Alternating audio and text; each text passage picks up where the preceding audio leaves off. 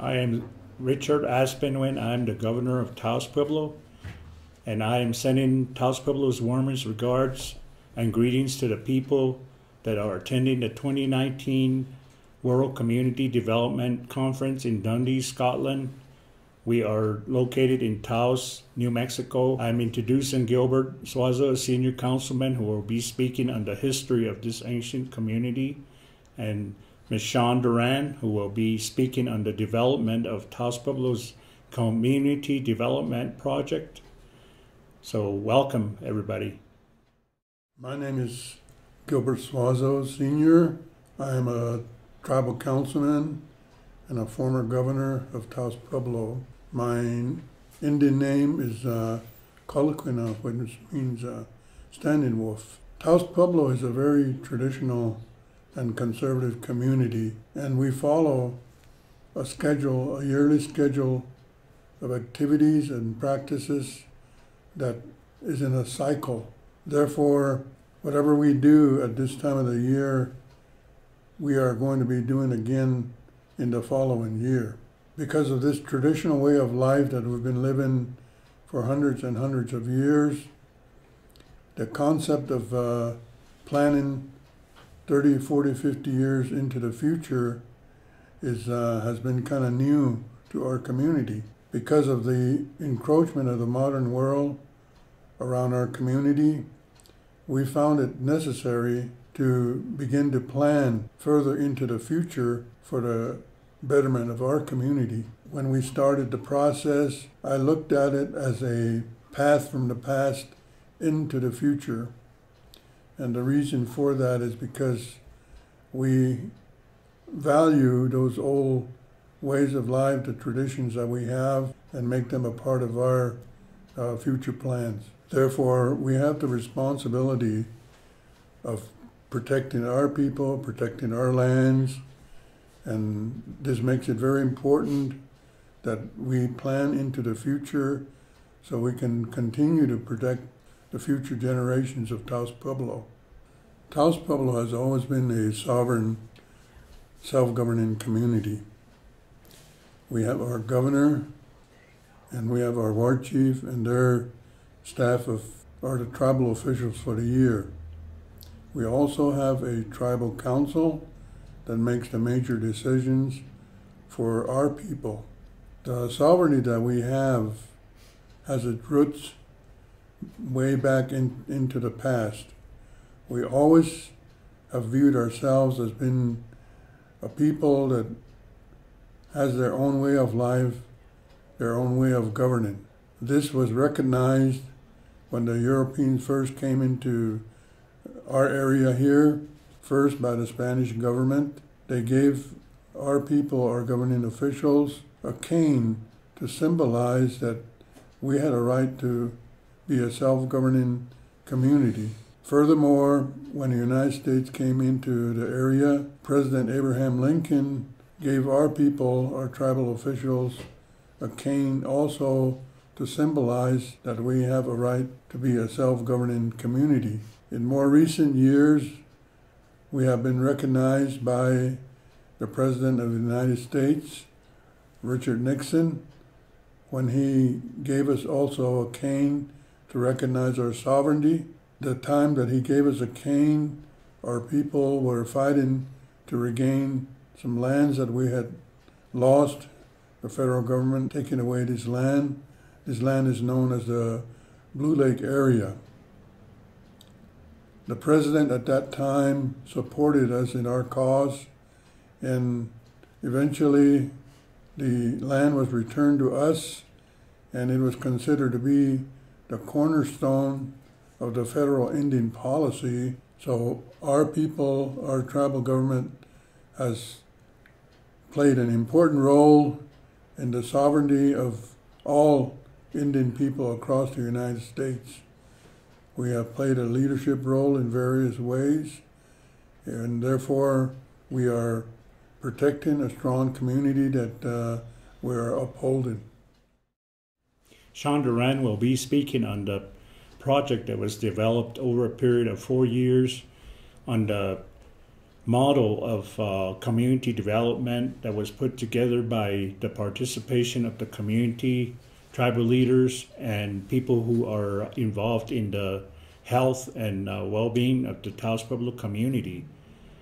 The model is seen as a tree which starts with the roots, the trunk, the branches, and the leaves. And the way this is different from any other kind of plan is that the project is coming from the inside out. We are developing our own solutions from the people speaking and going to the outside where the process will be introduced to the outside world. Hi, my name is Sean Duran. I'm the Tribal Programs Administrator for Taos Pueblo. I've been in this position since 2013 and started off with the process of working with the community on the Community Development Comprehensive Plan. It was completed in 2014, as my tribal leaders have spoken before me, but through that process we found the importance of prioritizing the 9 elements that were found within the plan. We started off the process for priority development in 2017. During that year, we took the 9 elements of the comprehensive plan and created surveys. We surveyed the tribal council, community members, youth, elders. It went through several hundreds of people, and out of that process, we developed the top 4 priorities. In 2018, I was invited to a workshop that was being facilitated by Holly Scheib, Dr. Scheib, and Po Chen through Youth Heartline. As I was in this process, I fully realized the importance of overlaying what we were doing in the priority process with what was occurring on the workshop level with social services in one of our divisions.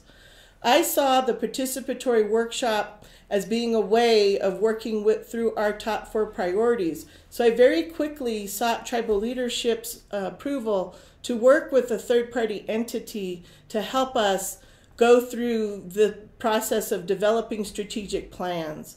As the tribal leaders spoke before me, they mentioned that Taos Pueblo wasn't very used to comprehensive planning and those things, and we had to focus more on the contemporary and modern way of doing things, especially when you look at community planning and program development. And through that process that Poe and Holly shared with us, it was clearly shown that having policy on the leadership level, community level, and individual level seemed like the way of going in developing goals and objectives for the top 4 priorities. And this process would require us to go out to the community and spend many, many, many hours of work to start working on these 4 priority areas. And we did. And now we're ready to have additional workshops with the tribal leadership this year and result in a community forum sometime in July. After that time, we'll be refining our strategic plan and then going back to our council for approval. Once that occurs, the next level for us would be to go into the data management regarding these goals and objectives and creating logic models based on informed decision making from the data that's being collected. We're currently looking for funders to support us in doing this because the tribe is committed to do several things, but we will need another partners out there to help us move through this process as we continue to develop it. One thing that was mentioned by our tribal governor, Richard Aspinwin, was the importance of doing program from the inside out. And what that means for our community is really developing programs on our terms. For over decades, tribes have received federal programs from the federal government, but they're all with stipulation on how those programs are delivered and what we do in terms of how we're delivering those to our people. Now we have an opportunity of turning that around and looking at the issues and needs within the community and then going outward to funders with those needs instead of it coming from researchers or funders from the outside in. Too long have tribes dealt with that in indigenous communities across the United States where other folks are telling us better how to manage our people and the things that we need, where this process really flips it on its tail, where we're able to see what our needs are, and then we go out to seek the resources to support those needs. This process looks into the core values of who we are as Taos Pueblo people. And by doing that, we are able to deliver the best possible solutions from our community within and deliver it out to the people that will be receiving these services. The process that we took to develop the 4 core areas has been very important in that they're in tandem with who we are as our culture and who we are as our core values in the community.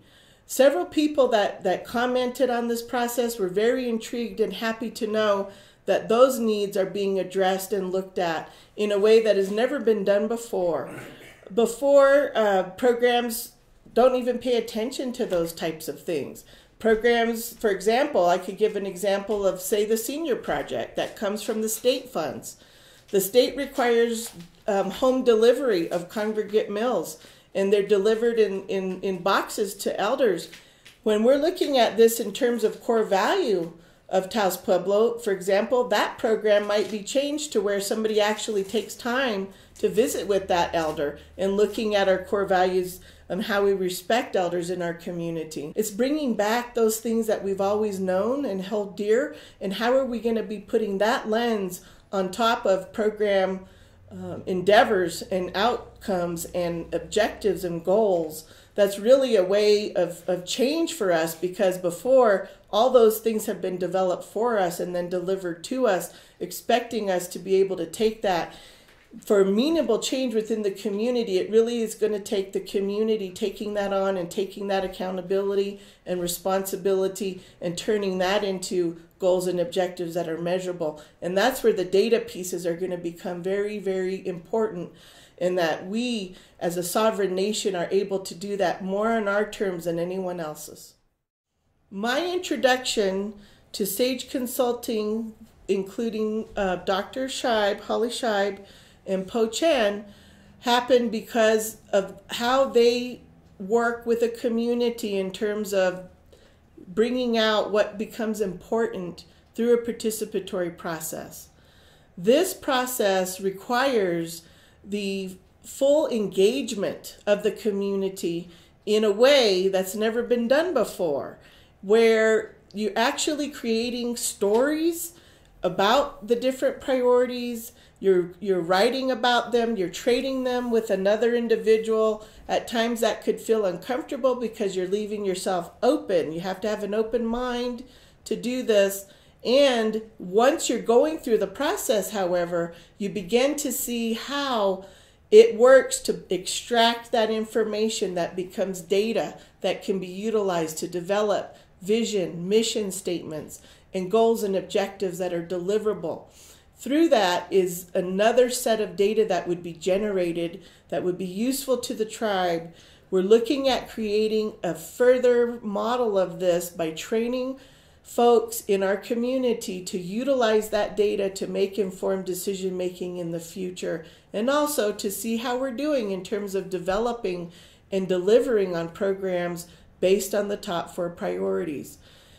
The idea of utilizing a data scientist like Dr. Scheib has become important because a lot of times in the past, researchers and folks like that would come to communities like Taos Pueblo, do their research, and move on to the next community, where the communities themselves wouldn't take anything internal, but just have that service and have it move on. I like to say that Dr. Scheib has worked a way where she says, I'd like to work myself out of a job someday, and she jokes about it. But in true reality, it is engaging the community, empowering that community to do this work themselves, and that's the goal, is that we eventually get there to deliver this process on our own terms for our community. It is necessary to create partnerships in order to do this, and we found that this is one way of doing that, to where they're not creating a permanent presence, but one of helpful, resourceful support This information and process will become very important to Taos Pueblo now and into the future for many generations to come. Kinatoa meuna na pa ai kim ai na I bea kukiuna toya up iwa kiuna na tait apo e.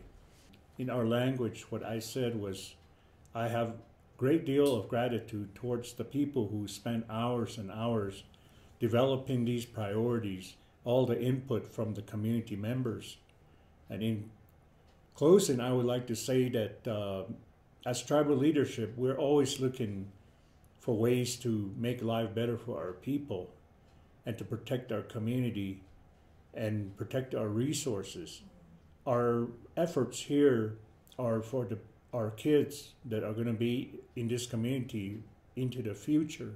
So I would like to thank everybody who worked on this process here, and I would like to thank Po-Chen and Holly Scheib, who really worked closely with Sean and last year's leadership, former Governor Gilbert Suazo, and other tribal leaders that helped on this process.